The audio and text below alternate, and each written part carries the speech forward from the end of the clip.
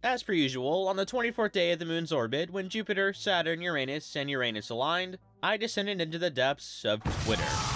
I like to check it every so often and see what's going on, you know. And by see what's going on, I mean navigate the ravaged landscape and check the Risk of Rain 2 Twitter to see if there are any big announcements that I missed by like 4 weeks. But on this day, when I checked the Risk of Rain 2 Twitter, I wasn't met with some new music from Chris, or just a literal description of some random aspect of the game, which they seem to like to do a lot. No. I was met with something far more interesting, more competitive, more content-worthy. I was met with the Tournament of Survivors. A tweet was sent out a couple of weeks ago as of this recording that contained news of a Risk of Rain 2 Survivor tournament hosted on Twitter by Hopo Games, pitting every single survivor in Risk of Rain 2 head-to-head in a battle of popularity to find the ultimate survivor. According to Hopo Games, the tournament goes something like this. Every survivor in the game was randomly placed into the tournament bracket and pitted against another random survivor. Every week, Twitter is able to vote on a round in the bracket. They choose which of the two survivors in the given round should advance to the next round based on the criteria of which survivor they thought was the best of the two presented. After the vote, the winning survivor is advanced in the bracket, while the losing survivor is doomed to low meta status. This cycle is then continued until an ultimate winner is chosen, which is then crowned the survivor above all survivors, the mythic slayer above all mythic slayers, the some other synonym to a survivor atop all synonym to survivors, the champion. Now, any normal person might think that that's great, and partake in the public voting on Twitter to choose who they think is the best survivor in each round, have fun discussions with the community, and maybe learn a thing or two about their favorite survivor in Risk of Rain 2. But Twitter. I can't be bothered to check Twitter on a weekly basis to vote, that's ludicrous. But I also want to join in on the tournament fun as well. Whatever will I do? Wait, yes, it's brilliant, it's magnificent. It's the Frosis official Tournament of Survivors 2.0 trademark patent copyright. That's right, when the going gets tough, the tough make their own tournaments, and that's exactly what I'm doing.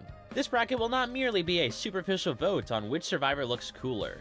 No. You will receive a bona fide expert opinion on each round, in which I will give my full analysis on each and every choice I make of who I move forward in the tournament. And you also get a complimentary mint. Warning, watching this video does not in fact grant the viewer a free physical peppermint. However, you are fully enabled to imagine having a peppermint at your discretion. So join me, my fellow Risk of Rain tours, as I embark on my own totally awesome, really cool, the Frosis official Tournament of Survivors 2.0 trademark patent copyright, which is like 145% better than Hopo Games 1. Alright, so before we start the brackets, a couple things. I am going to borrow the starting bracket from the Hopo Games tournament because it looks pretty well enough randomized, and I'm, selectively hardworking, but I can assure you that the rest of this bracket will be completely and totally from my own little old brain. And speaking of my own little old brain, I'm going to set a quick preface. All of this video is coming from my brain. That means that everything spoken here will be an opinion that you may or may not share with me, which is fine. This is not a dead set list of the undisputed best survivor in the game that you have to agree with, it's just my thoughts.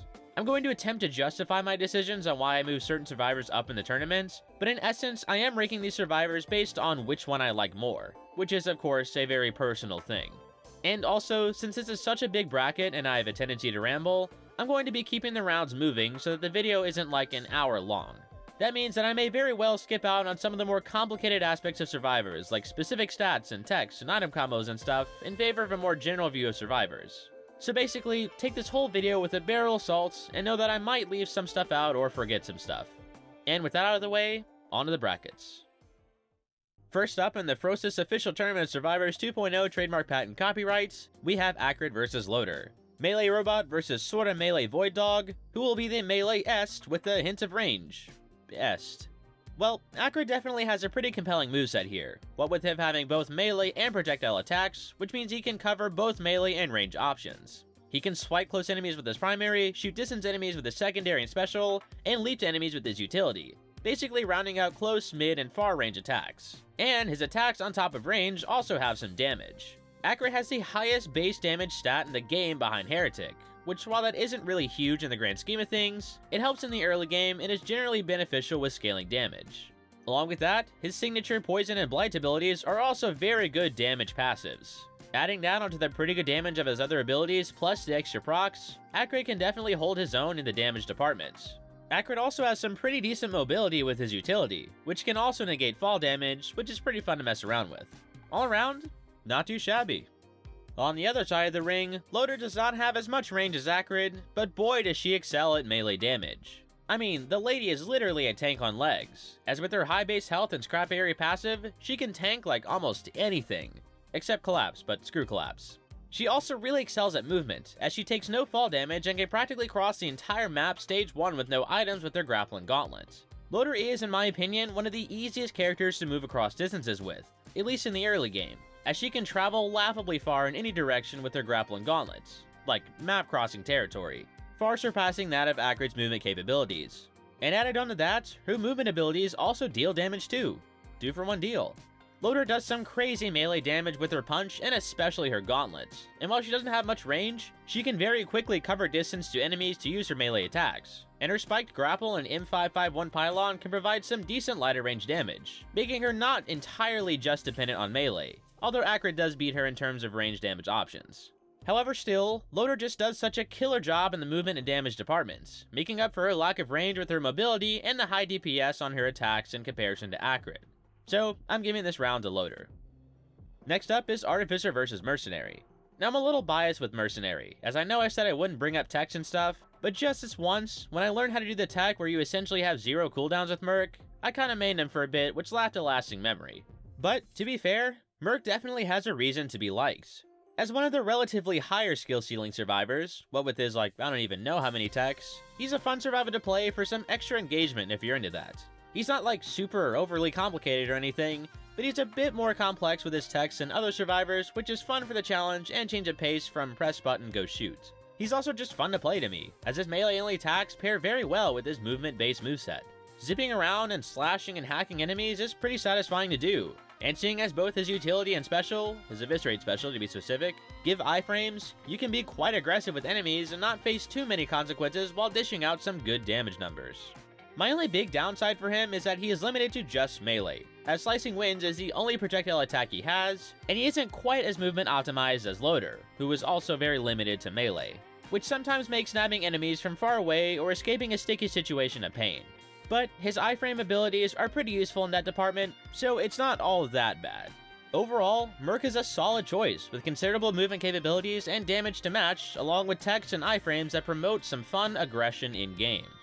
Moving over to Artificer, she is kinda opposite to Mercenary, actually.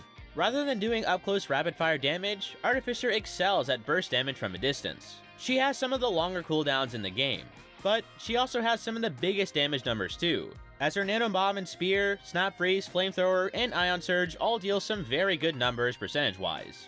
She doesn't really have much horizontal movement capability, but she makes up for it with her Ion Surge and Hover passive, which cover the very rare case of being able to escape combat vertically, which can be more situationally advantageous in some occasions against fleeing horizontally. This combo also enables her to float from above and safely dish out damage to enemies below, as the range on most of her abilities is very far. In comparing these two survivors, they couldn't be more different, so it was a pretty hard choice to decide who moves on, but I ended up going with Mercenary. I just feel like he is more fun and consistently viable, specifically because of his playstyle and movesets. Sure, Artificer can deal larger numbers and float around anywhere she wants, but she has those massive cooldowns that can get pretty annoying in a pinch, especially if you miss an attack since you're often so high up in the air. And also, her burst nature kinda makes stuff proccing a bit rare. On the contrary, Merc's whole moveset is movement related, and he can definitely dish out fast and consistent damage by comparison, along with having more proc potential. So, while he is limited to basically melee only, Merc's kit does a great job in making that viable. So, this round's gonna have to go to good old Merc. And up next is Bandit versus Mul-T. The Robo Duo, both these survivors have some neat stuff in their Robo corners. Starting with Mul-T, if Loader was a tank on wheels, Mul-T is a barging tank on wheels. As one of the few survivors to start with armor, and the survivor with the highest base health, Mul-T is a unit, and a unit that doesn't just have high health. Mul-T's Nailgun, Buzzsaw, Rebar, and missiles all deal pretty great numbers, especially Nailgun, which has the highest base attack speed of any primary in the game, and can literally get so fast with power mode that you can fly by shooting down. Along with that, his other special retool allows him to hold 2 separate primaries at once, which adds to his versatility, as you can pair the short-range Nailgun with the long-range Rebar, or missiles with Buzzsaw, or some other combo.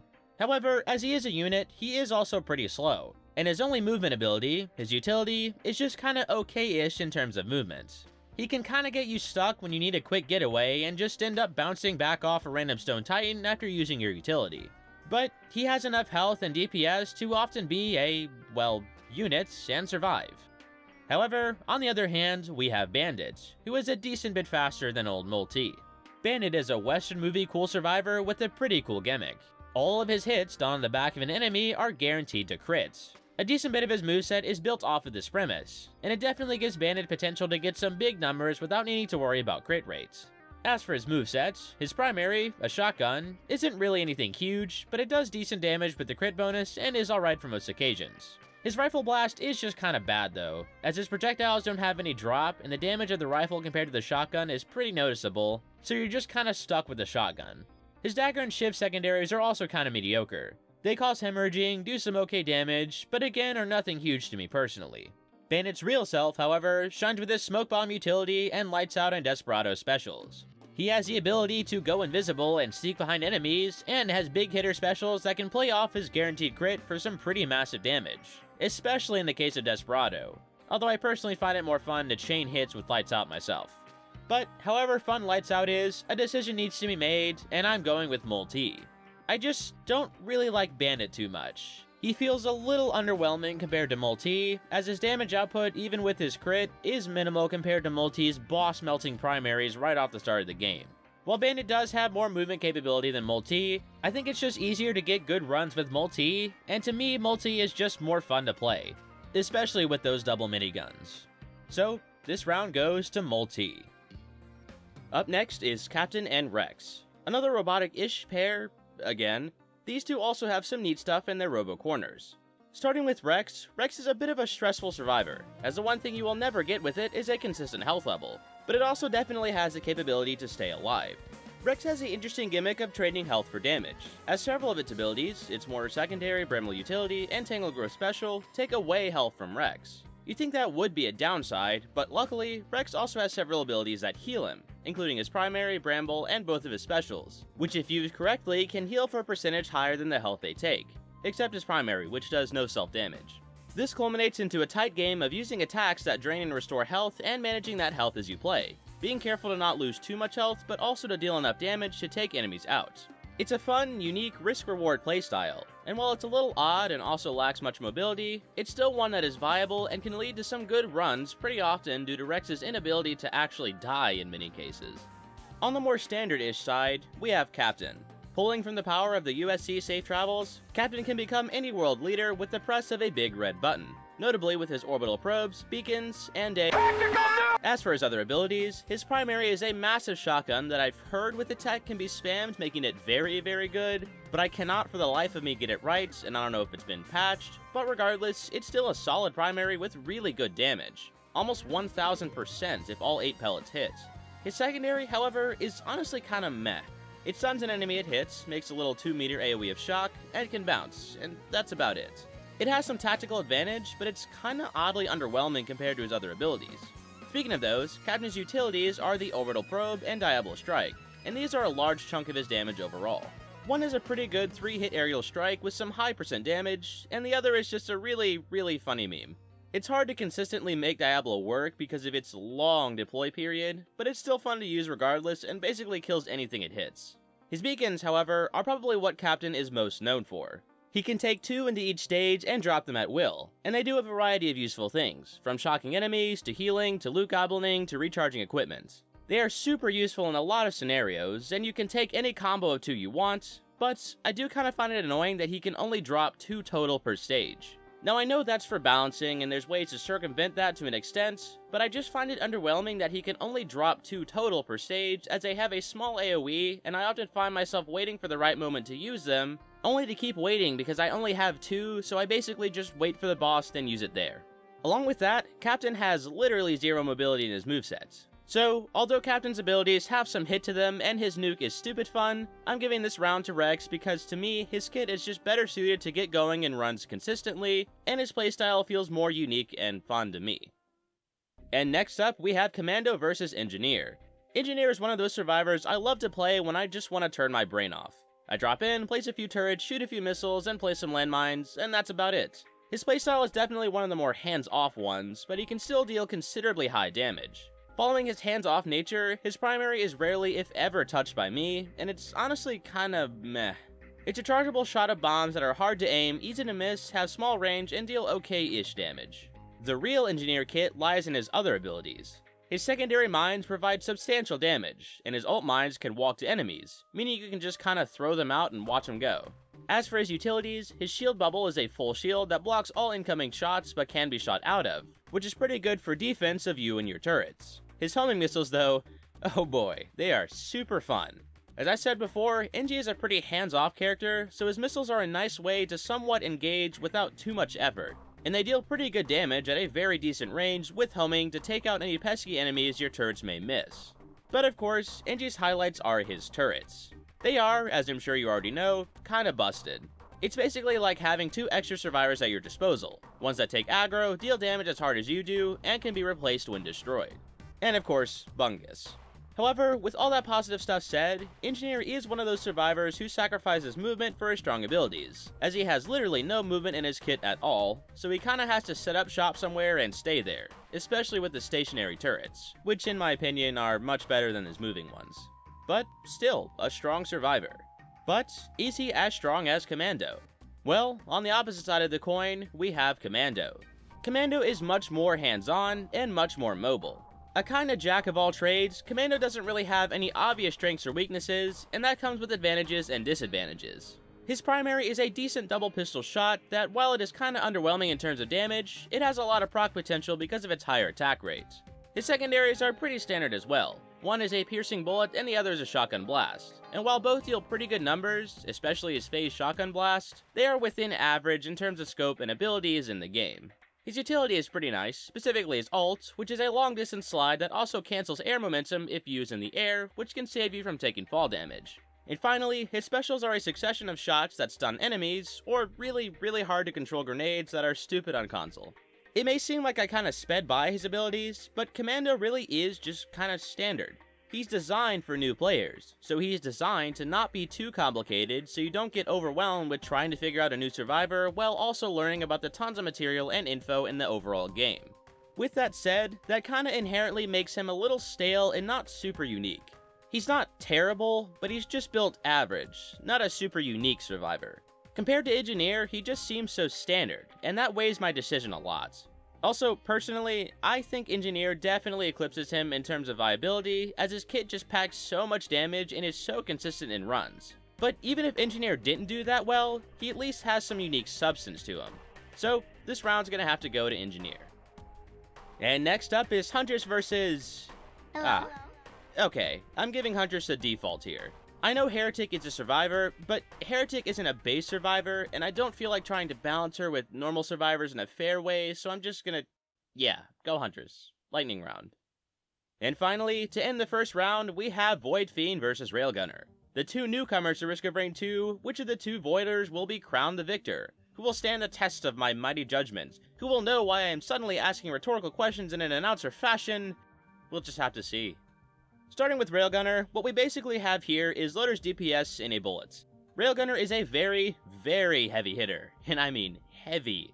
Her abilities have some of the highest percent damage in the entire game, and aptly so, considering she's basically Sniper from Risk of Rain 1. Her primary is a barrage of homing missiles that deal pretty solid damage and are good for proccing. However, their measly 100% damage shadows in comparison to her secondary. With it, she can change her gun into a giant railgun that can shoot either 1000% piercing bullets with a damage-increasing manual reload in between each shot, or multiple 400% damage shots that don't require reloading manually. And added on to that, shooting the weak point of an enemy crits for even more damage. Both secondaries deal pretty high damage with a lower fire rate, especially in the case of the first one, but their low fire rate is wholly justified in their insane DPS potential. I mean, you one-shot so many enemies with the 1000% secondary, especially in early game, and you can quickly eliminate most enemies in a few shots with the 400% secondary. As for her utility, it's a placeable mine that can be used to propel yourself decently far with an alright cooldown, which is great to reposition yourself for a new sniping angle, although it's nothing huge in terms of movement. Her other utility is another mine that instead slows enemies in a bubble, which is nice for making hitting weak points easier, but it has no propulsion, so it's a trade-off. But, oh boy, is the real highlight to Railgunner her specials. Her specials range from a 4000% massive piercing shot to a 2000% freezing piercing shot. both of which just melt everything. Void Fiend is gonna have to really prove their worth to top that, but they just might be able to. Void Fiend, the commando who had one too many bustling fungus mushrooms, is undoubtedly one of the most unique survivors in the entire game. Instead of having abilities and alternate abilities, it fluctuates between two separate forms, Controlled and Corrupted, which each possess their own entirely separate abilities. This fluctuation is metered by its corruption meter, which increases with damage and passively over time, and decreases with health regeneration. At any value below 100%, Fiend stays in its controlled form with its controlled abilities. However, when the meter reaches 100% corruption, Fiend switches to its corrupt form with its corrupted abilities. At this point, the meter starts counting down passively over time and with healing, and goes up with damage taken, and when the meter reaches 0, or in the case that you have void items, when it reaches whatever percent is the equivalent of 0, you return to your controlled form, and the meter starts counting up again. As for its two forms, its controlled form is less aggressive and more, well, controlled. Its primary can consistently take care of enemies at any range, its secondary is a strong bolt projectile that can be charged up to become a mini spirit bomb, its utility cleanses all debuffs and propels you in the air, and its special heals you for 25% max HP at the cost of 25% corruption. It's a pretty dang decent moveset, that while it may lack somewhat in damage, it covers a lot of ranges in terms of offensive and defensive capability and movement, and has a built-in immediate heal. Fiend's corrupted form, however, is way more aggressive. Its primary becomes a small Kamehameha beam, its secondary becomes an instantly shot spirit bomb, its utility becomes a forward teleport, and its special increases its corrupted state at the cost of 25% of its max HP. This form is way more offensively capable, at the cost of tending to drain Fiend's health more than its controlled form because it loses its healing special and it has to be up close to enemies due to its close range primary, which is like its main source of damage while in corrupted form. However, the neat thing about Fiend is that you can switch between these two forms, and the fault in one form is often covered up by the other. The lack of damage in Fiend's controlled form is made up in its corrupted form, the lack of healing in its corrupted form is made up in its controlled form, the lack of horizontal mobility in its controlled form is made up in its corrupted form, etc, etc. The coexistence of these two forms, and properly using them, is what really makes Void Fiend stand out to me, in a way that no other survivor does. While yes, it can access the advantages of its two forms entirely at will, as the switch isn't something you can just turn on and off, you can still influence the switch in its form from either intentionally taking damage or healing with its controlled special or other means. And the form switch happens often enough that you can situationally use both forms when needed. Fiend overall covers a lot of bases when it comes to good traits in a survivor, because it's kinda like two survivors smushed into one, and it's definitely a pretty good competitor to Railgunner, but who do we move on? Well, in a hard choice, I'm going to give this round to Void Fiend. Fiend is just a really well-rounded and really unique survivor. I mean, it has a built-in heal, it has basically 8 abilities in its kit that are usable at once, and its DPS, defense, and movement are all surprisingly equally very good, which is kinda rare to see in a singular survivor. Railgunner definitely can outclass Fiend in single target DPS, but Fiend just has so many bases covered in its kit that I have to give this round to it, albeit in a tough decision.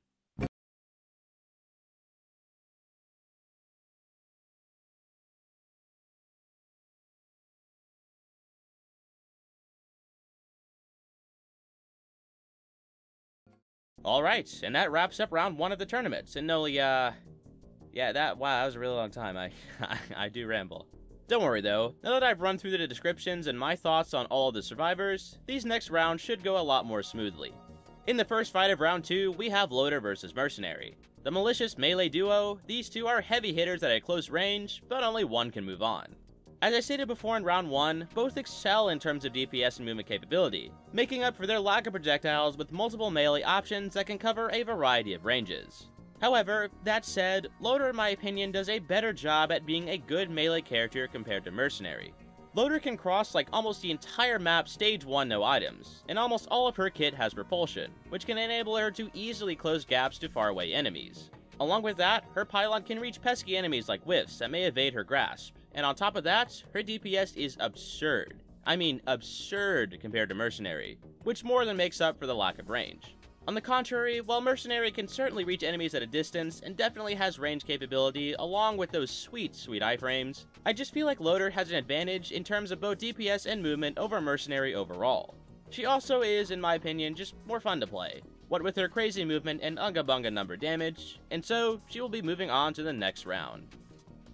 And second up on round 2, we have Mul-T and Rex, the robot versus the plant robot. Now I will admit, this round is a bit more biased than others because of the fun I've been having with my recent-ish unlock of Mul-T's power mode, but of course I'll try my best to be fair. Rex has some very good DPS potential, considering its DPS is high because it sacrifices its health for DPS. And as I said before, it has a lot of healing potential, meaning that while you may hit critical health more than what is usually comfortable, Rex players can usually get out of binds with HP via their high damage massacring enemies and use of multiple healing abilities also keeping them alive. However, Mul-T is certainly no rookie to DPS either, as its DPS potential is also massive, especially with combos like double nailgun power mode.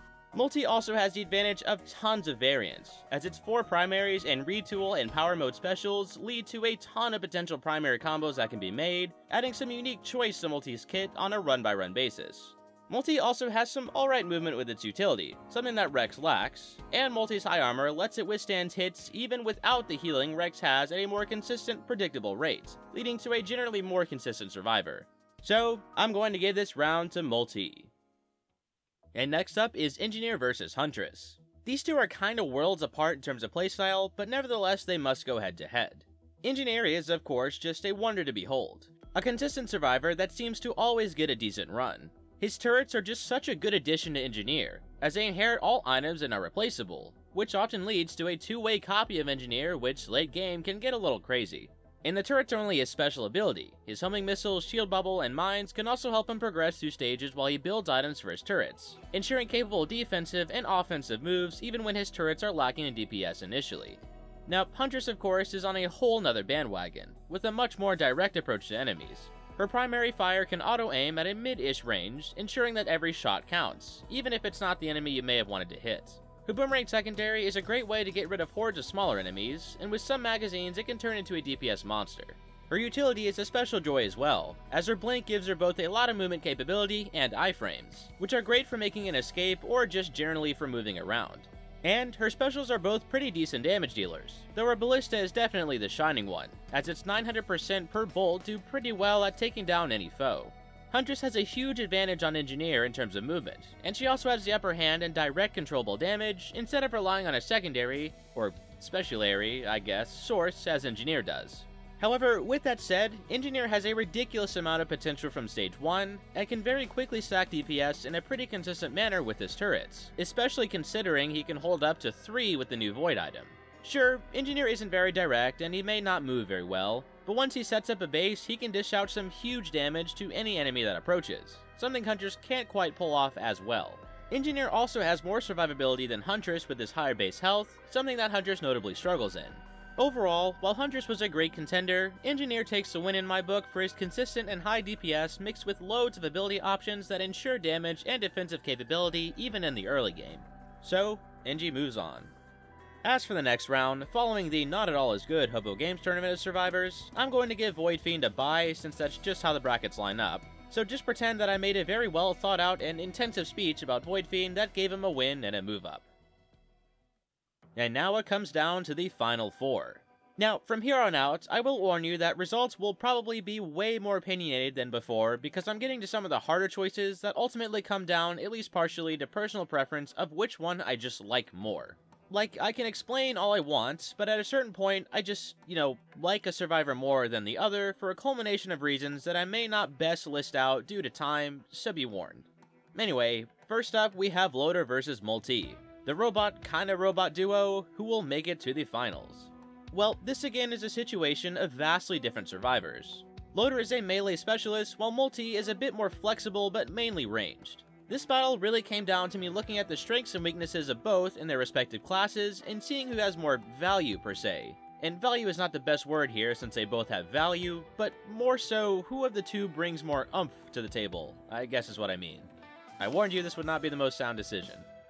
Loader obviously has the full advantage in terms of melee, as while Mul-T has double buzzsaw power mode potential, Loader was designed with melee as a main damage source, with her scrap metal passive, immunity to fall damage, and multiple melee attacks in her arsenal. She also prevails big time in movement, easily outclassing what Mul-T can do with her grapple and gauntlet boost. Mul-T on the other hand definitely has the edge on Loader in terms of variety, as Mul-T can be basically whatever survivor you want. Range only, double rebar. Range and close-up damage, rebar and missile or nailgun and buzzsaw. Only melee, double buzzsaw. Mul-T can cover a lot of bases in terms of being valuable, and this also leads to Mul-T being more fun in his variedness. Mul-T also has some big DPS potential to match Loader, as while Mul-T's damage is not always big single hits like Loader, it still has some insane DPS potential with its kit, especially realized in its power mode. And of course, Mul-T has a leg up on range over Loader. So really, both of these survivors have their own special areas that they excel in, and as a result, they have different reasons to like them, which is, like, how they were designed, to be different. But a choice must be made, and personally, I am moving on Loader to the final round.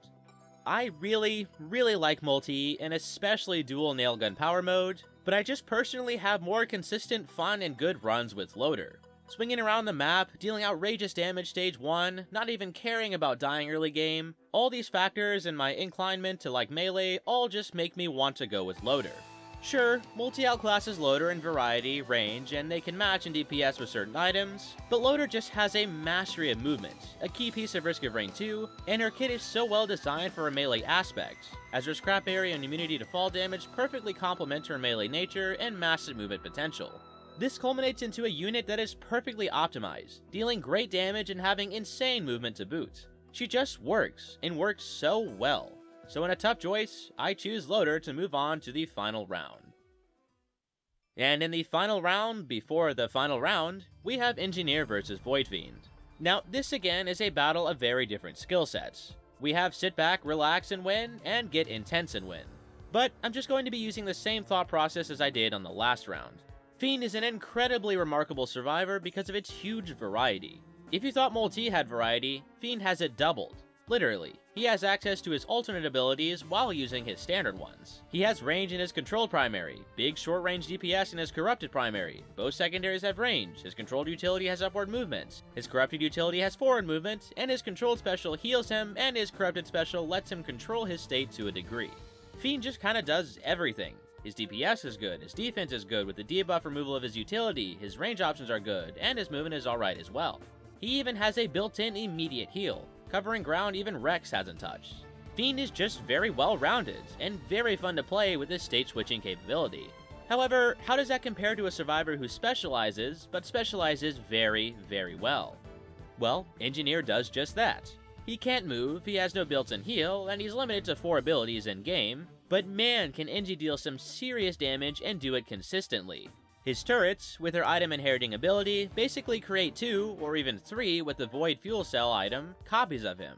Copies that can deal survival level damage, heal ridiculously fast with Bungus, and are replaceable. His homing missiles can easily cover pesky enemies his turrets miss and help out early game. His bubble shield is great for defense, and his mines provide a decent extra damage source if that's even needed, which you may often find it isn't, especially late game. With Engie, you can literally disconnect your brain once you set up shop somewhere, and just marvel at the damage numbers and the safety of your Bungus turrets.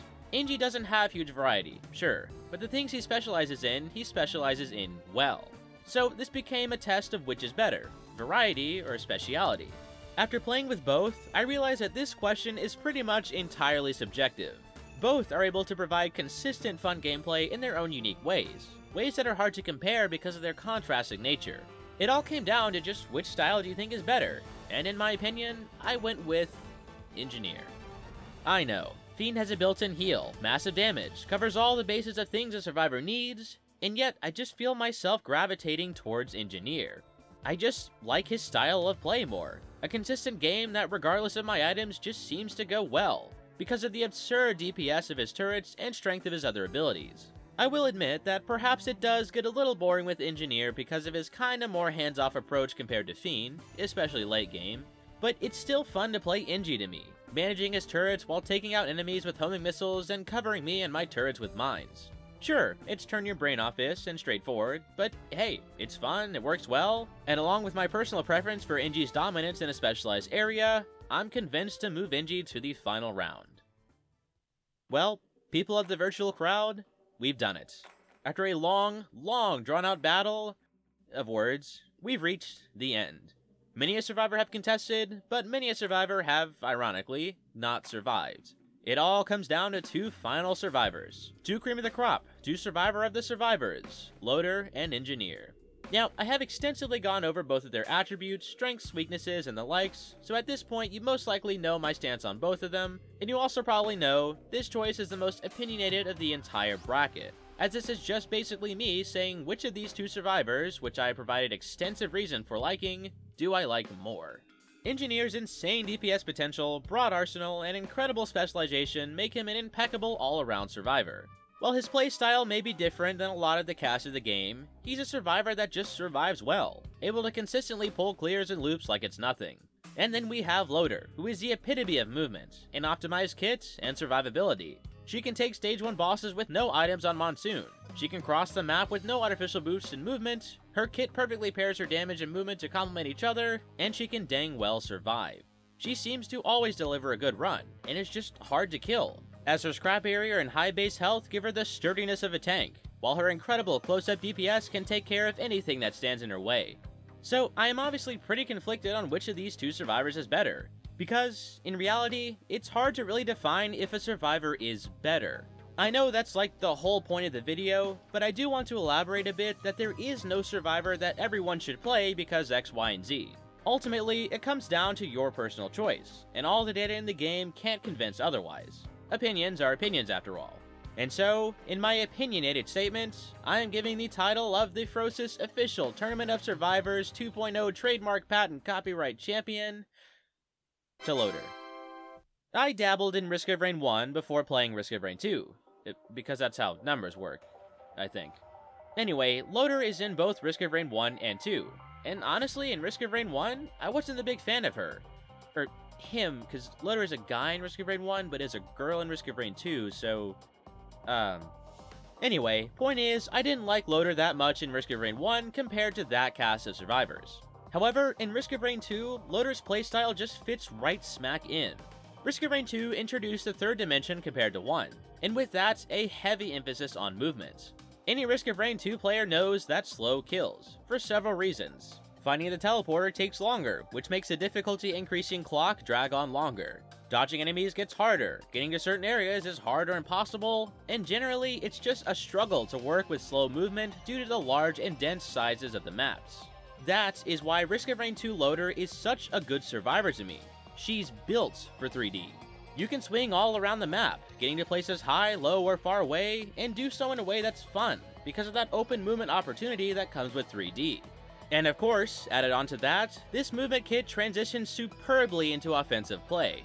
Loader's lack of range is accounted for by her hard-hitting abilities, and that lack of range is also made up in her ability to move, basically giving her a double positive. The game grants you some insane damage percent stats on abilities because you have no range, unlike every other survivor in the game. But you can also artificially have range because of her insane movements. It's just a win-win. And along with it giving her an edge in damage, my gosh, does Loader's emphasis on movement just feel so fun to play.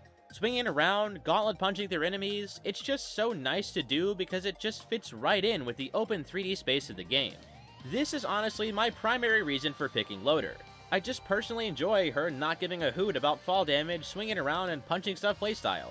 It's just so satisfying on like a primal level. I mean, she does have a reason for being so good.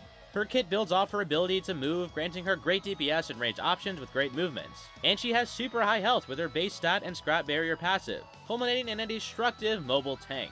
However, again, it's just that swinging, moving playstyle that really gets me, and just makes me love Loader.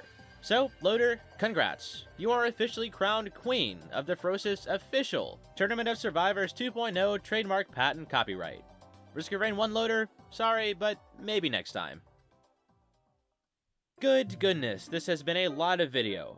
But we finally made it through and deemed an official the Frosis Official Tournament of Survivors 2.0 Trademark Patent Copyright Champion. Of course, as I stated before, this entire tournament is in no way the decider for who you should play in Risk of Rain 2. That's up to you.